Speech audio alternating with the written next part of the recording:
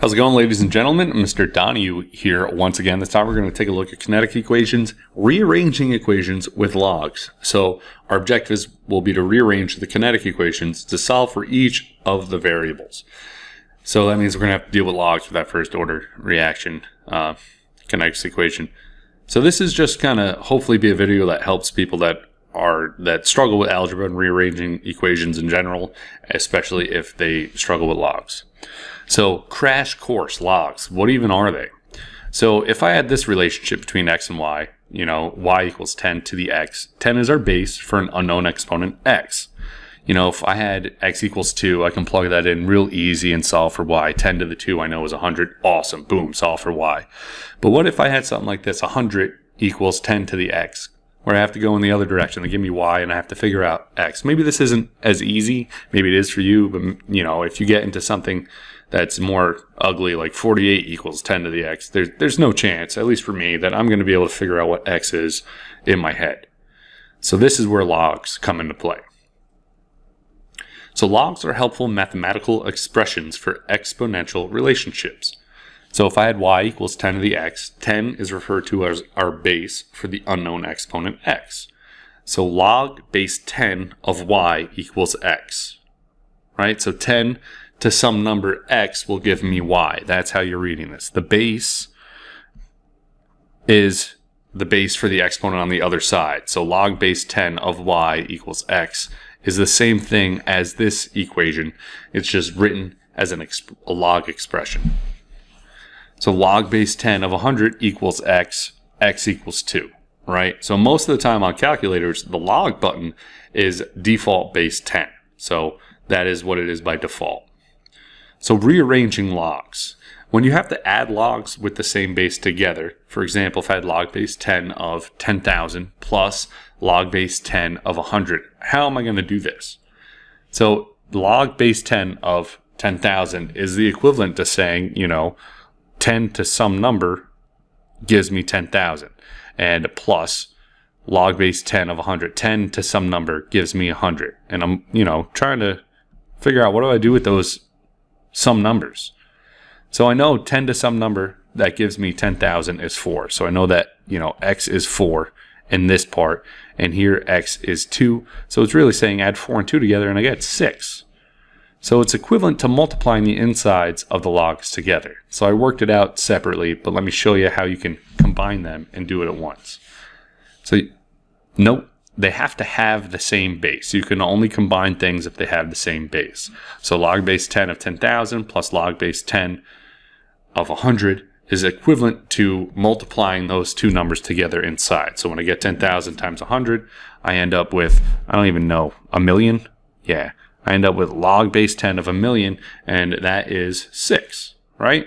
So it's saying 10 to some number gives me a million. Well, then some number has to be 6. So adding logs together that have the same bases, the rule is you multiply the insides together. All right, so that's the rule for adding them together. You multiply the insides. Well, with subtracting logs with the same base, if you math a little bit, you might take a guess what you're going to do. If you add, you got to multiply the insides together. Well, let's see what happens with subtracting logs. So if I had log base 10 of 10,000 again, but instead of adding, I subtracted log base 10 of 100. Again, same process. 10 to some number gives me 10,000 minus, 10 to some other number equals 100. So here, again, x equals 4. On this side, x equals 2 again. So 4 minus 2 gives me 2. So it's the equivalent to dividing the insides of the logs together. So again, you got to make sure you have the same base for your logs. So log base 10 of 10,000 minus log base 10. Hey, this minus tells me I should divide the insides together. So 10,000 divided by 100. When I do that math, I get 100. So log base 10 of 100 equals 2. Because I know 10 to some number equals 100. That some number has to be 2. Right? So subtracting logs together that have the same base, the rule is divide the insides together. So rearranging logs. How do you get rid of the log? Well, if it was log base 10, first step is to get the log part on one side of the equation by itself. So if this was my starting point, I have to get rid of this plus 5, so I subtract 5 from both sides, and I end up with this expression right here. So now I got the log on one side by itself. Now you just make the other side the exponent to the base of your log. So my base is 10 for this log. So I'm going to have to put this whole side as my exponent. So 10 to x minus 5 equals what was in the parentheses of the log, equals 1,000. So I could go ahead and solve that, but right now I just want to focus on rearranging. If you got different bases, you know, instead of using base 10, you're using base 3 or something, it's the same process. So how do you get rid of this log? Well, first, get the log to be by itself on both sides. So in this example, I got to add 2 to both sides so that this 2 cancels out. So I get log base 3 of 27 equals x plus 2. Same thing. Now you make the other side the exponent to the base of your log. So if my log was base 3 instead of base 10, it's going to be 3 to the x plus 2 equals 27. So again, I can solve for that now, but right now I just want to focus on rearranging things. So ln, natural logs. ln is referred to as the natural logs. Now sometimes, you know, I capitalized L here. It's usually lowercase l. This is not, it's not an I, all right? It's ln. It's a natural log. It's a log like what we've just been talking about, but the base isn't 10, all right? The base is e, Euler's number. It's an irrational number. It's a special number, kind of like how pi is, and the origin of which we don't need to get into at all. Just know that it's this irrational number, and that's what we're using as the base. So natural log is equal log base e. It's the equivalent of saying that. So the same rules apply for ln as a log for adding and subtracting them together, like what we just talked about. So if I had natural log of 5 plus a natural log of 6, again, if I'm adding them together, then you multiply the insides, right? So 5 times 6 gives me 30. So ln of 5 plus ln of 6 is equivalent to the ln of 30. All right, so the natural log of 12 minus the natural log of 2. Again, if we're subtracting, then you got to divide the insides. That's the rule. So I go 12 divided by 2 gives me 6. So this is equivalent to this right there, right? So here's another example. Well, yeah, there we go. ln of 4 minus 3. Again, same steps. Get the net log by itself. So I got to add 3 to both sides and then put that whole other side to the base. Now the base of natural log is e. So 4 equals e to the x plus 3. Right? So same process.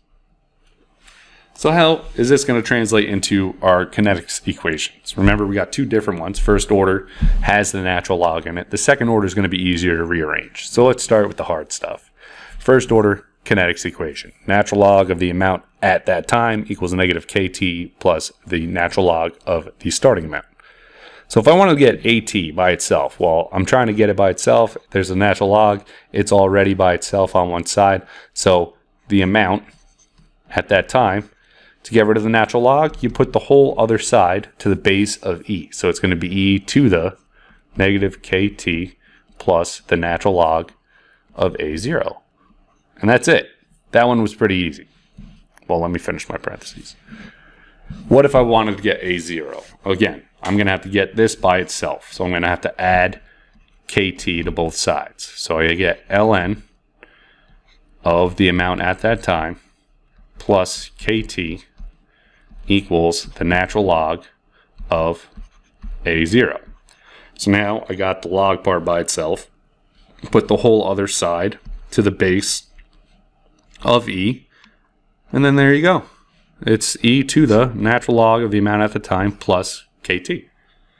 Not so bad.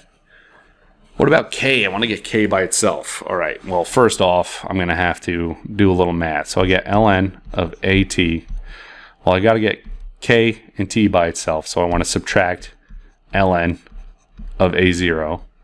And that'll get rid of it on that side. And that equals negative kt. Well, I know if I'm subtracting, it's the same thing as dividing. So I can do ln of at divided by a0, which is equivalent to this side. Now let me divide each side by negative t. And that gives me my k.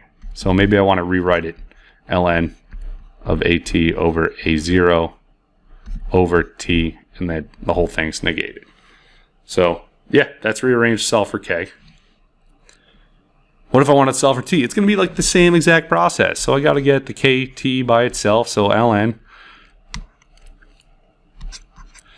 of the amount at the time minus ln of the starting amount is going to equal my negative kt. So again, I can combine these. If I'm subtracting, it's the same thing as dividing the insides. And then divide by negative k. And that gives me my t. That's it. So second order, we don't have to worry about the log rules and stuff, but you know, it has its own kind of challenges. So if I want to solve for the amount at that time, well, I have 1 over the amount at that time. So to get it to be the numerator, I do 1 divided by that whole thing. I got to do it to the other side as well. So the amount at that time is going to equal 1 divided by kt plus 1 over the starting amount. Right, so not so bad. If I want to solve for k, all right, well, let me get rid of this 1 over a0 thing. So I get 1 over the amount at that time minus 1 over the starting amount equals kt.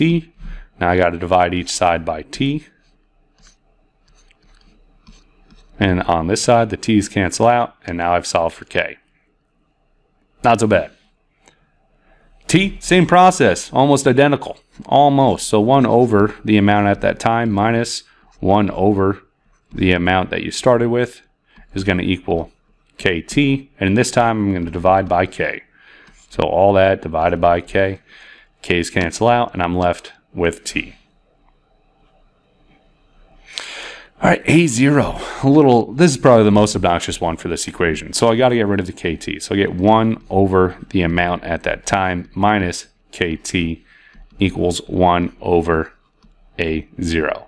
So now again, the amount that I started with is in the denominator. To get rid of that, I got to do 1 divided by that whole thing on both sides. So I get 1 divided by 1 over at minus kt is going to equal the starting amount, a0.